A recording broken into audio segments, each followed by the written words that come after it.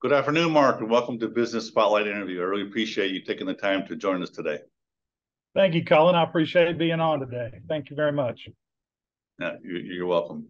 So maybe just to get started for our audience, Mark, just tell us a little bit about yourself, the business that you own, how long you've been in business, etc.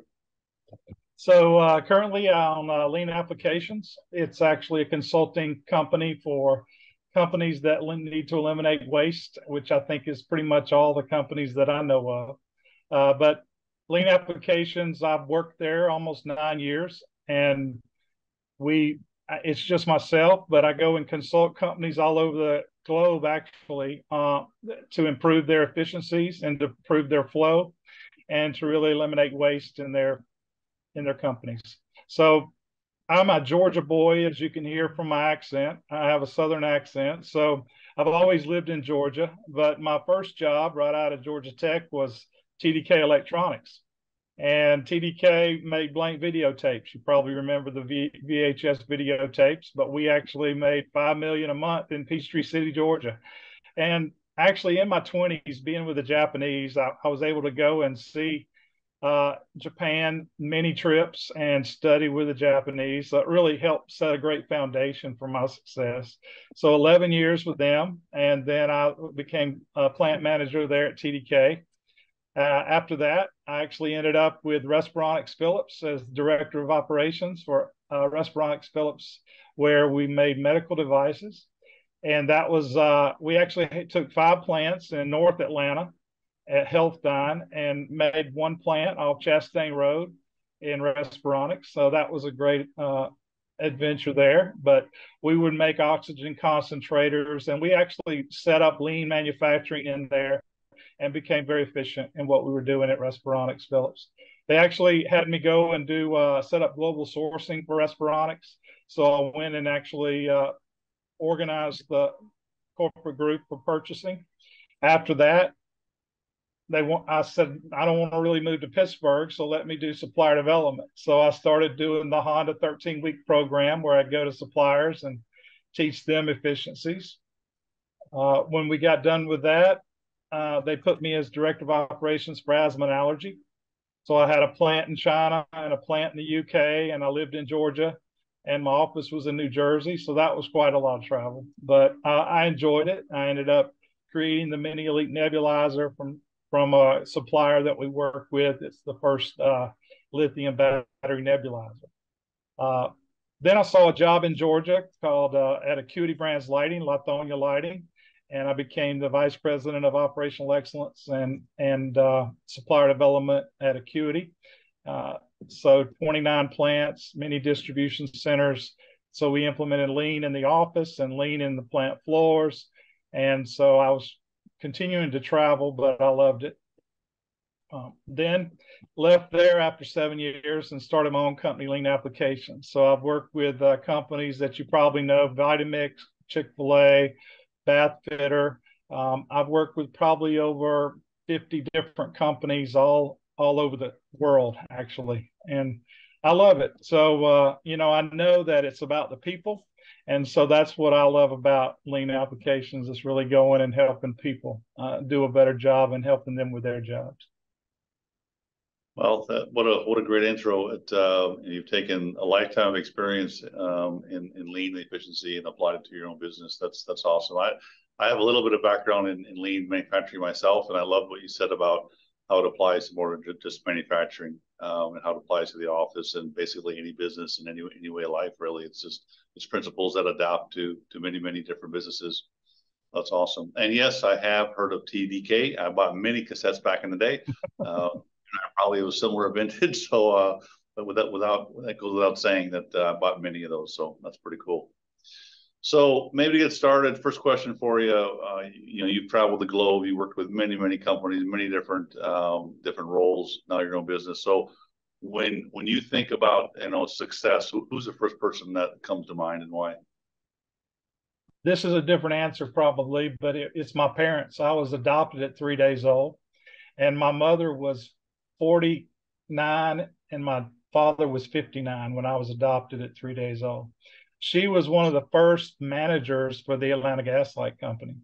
and very strong lady. I loved that, and my father was a salesman and actually had 11 rental houses. They were very financially stable, and then taking on this baby in their later age was a pretty good success story, I think. And it's very exciting for me. And when I think of success, I think of them because they were very good with their money and their resources, and they were excellent in helping me learn morals and respect for others and things like that. That's who I would respect and that I think of that's very successful. That's an excellent answer.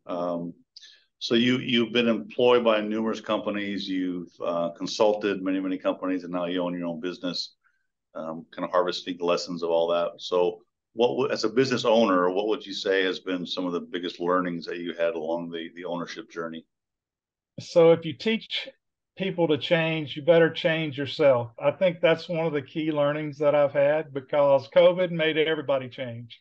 So even during COVID, I was able to take on the virtual world and do some teaching there for Georgia Tech as well as Lean Core and others in Lean Six Sigma.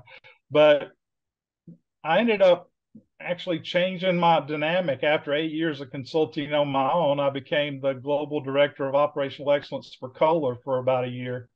And so during COVID, I actually took that role on as well.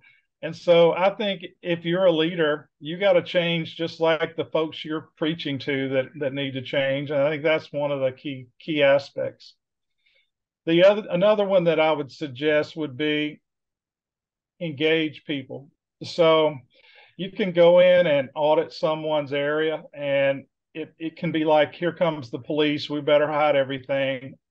So I found ways of engaging people, and I call it a rattlesnake hunt. So we actually take teams and we go find things that might bite us, like safety issues and quality issues and things that are not organized. And the three teams the first day would train them what to look for, and they go out and find things and end up coming back with 100 per team. So we'll have 300 pictures on the wall in the conference room after day one. We'll judge the biggest rattlesnake, the most rattlesnakes. And then the next 2 days, those teams have to kill 80%, which is fix the problem and take the after picture and put it up there. That's a lot of fun, and it creates pull in people. It's not a push away. This is another policeman coming in to, I love the police, but it's kind of feels that, I'm not going to say anything until I'm asked kind of approach. But if you engage the people and make it fun, then it turns the whole tide on the culture of the company. Yeah, you hit a lot of key sort of cultural elements for many businesses as well, right? As far as engaging, having fun, commitment, follow through. There's a lot of words you use there that are good lessons, some sage advice for company profile in general and how to engage people. That's really good. So I think you said 4 years Lean Applications has been around. Is that right? No, I did 8 years, and then I had that 1 year at Kohler, and now I'm back on into the 9th year. So I got you. Okay, so 9 years old with a little bit of a sabbatical in the middle there. So if you look out in the next 5 years, Mark, for Lean Applications, what's the vision for the next 5 years for the company? Definitely, it's opened up. I see. I've gotten a lot of the clients back as well, and I still have a few weeks that I'm filling up. But if I look 5 years out, I would say several people want to join my company, and if I have enough business, I would definitely expand that way and teach. I'm really enjoying getting to know different companies. I went to learn how to do propane tanks for tractor trailers last week. This week it was actually doing a AME enterprise assessment at Teijing Motors up in North Carolina. Every week's different for me, and that really keeps it fresh. And that's what I like about it. I'm still in my 50s, so I got plenty of time to expand the business and continue to grow. And I'm working on my second book. My first book is Southern Sensei, and it's at Amazon. And I'm working on my second book, so I can see that completing. I think my second book title is going to be Drama is the Ninth Waste, because I don't know a company in the U.S. that doesn't have drama included in it. So, but I'm enjoying it, and that's part of what you got to do in a company you enjoy. Excellent. Yeah, fantastic. Sounds like you've got some great insights that can propel your company forward. So as you know, I own a business coaching firm here in Newnan. And so I have to always ask this question: Who would you consider, it could be personal, professional, looking back, who's been your biggest, maybe best coach in life, and why? Definitely Mr. Nakamura was one of my best coaches. He was the plant manager at TDK. And he taught us as leaders to always look around and not straight ahead. And he would always find the question you didn't know in the Friday management meeting. And so it really made you good at trying to figure out what he's going to ask before you get in that meeting every Friday. So he really developed me in a way that, was different, but it was a really good way to coach someone. It's the best teachers and coaches are the ones that ask the best questions, not really the ones that give the best answers. And I think I really reflect on Mr. Nakamura for doing that for me. Oh, perfect. That's a great response. And I totally agree with or concur with your comment about questions, right? That's how we draw things out of people and get those nuggets of wisdom. So really cool. So I said earlier, I think you and I are probably similar vintage. So if you could go back to your 18-year-old self and give that 18-year-old self a bit of wisdom or knowledge to, maybe change direction more positively, impact your outcome or minimize pain, whatever you think. But what would the advice to your 18-year-old self look like today? Wow, that's a great question. I think when I reflect back at my 18-year-old self, I was working on graveyard shift between high school and college at Bandag Tire Retread in Griffin, Georgia. And I remember pulling that hot rubber out of those presses and laying in the floor with cramps in both legs because I was sweating so much. And I'm like, I got to do something different than this. And so it encouraged me to go to Georgia Tech. And, that was a real reflecting point for me, because why are companies allowing others to have pain and things? We need to really have a really safe environment and to do those things. So I was fortunate enough to really work hard even in my teens and 20s. And I think that's what I would recommend others is the more you absorb, the more you'll have to feed back later. And as we get older, we're sponges that are full of knowledge. You got to squeeze that sponge back out to others to really help them. And that makes you better so you can absorb more. Even technology, I think, would be another thing that I would really tell people to get involved in. From 18 to now 56, wow, what a change in technology. And where, I'm having to learn so many things, and it's been great. But we didn't have 3D printers back then. We didn't have even cell phones back then. So I think the more technology you can absorb at 18, the better you'll become. But you got to use that knowledge. You can't just sit in a chair and learn it. You got to apply it out on the floor and really go out and learn what people need to apply that technology.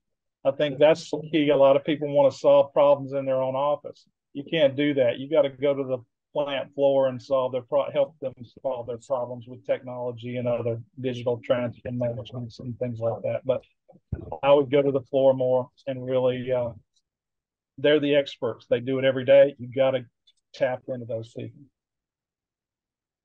Another great response. As you were talking, there were so many things that popped into mind. But I mean, you talked about education and learning, and we have a saying that you really can't out-earn your learning, right? And you just got to continue to adapt and learn. And especially now with the speed of change, and the sort of rapid acceleration of global knowledge and technology, keeping up with that and keeping ahead of it in some cases is the key. So excellent. Thank you.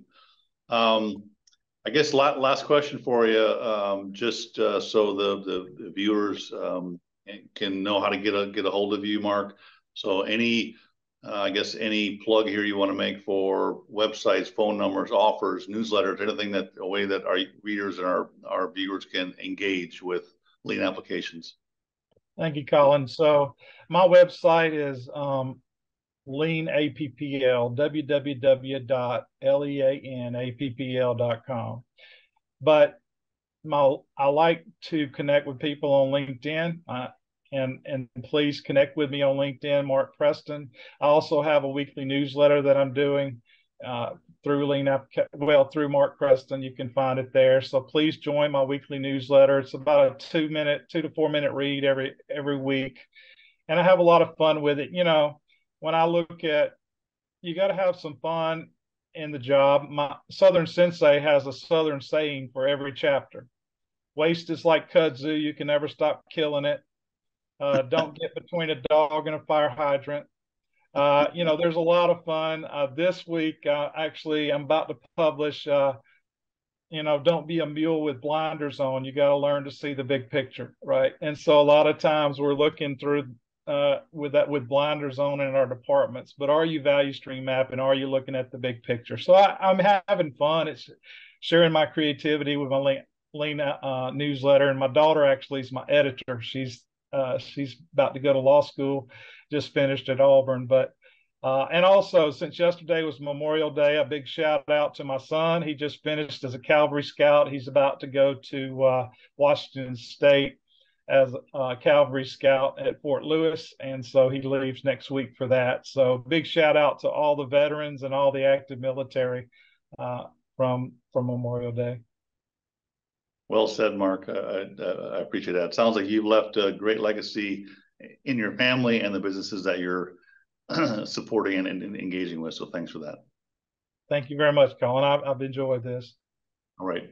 Have a good day. Take care. Thank you.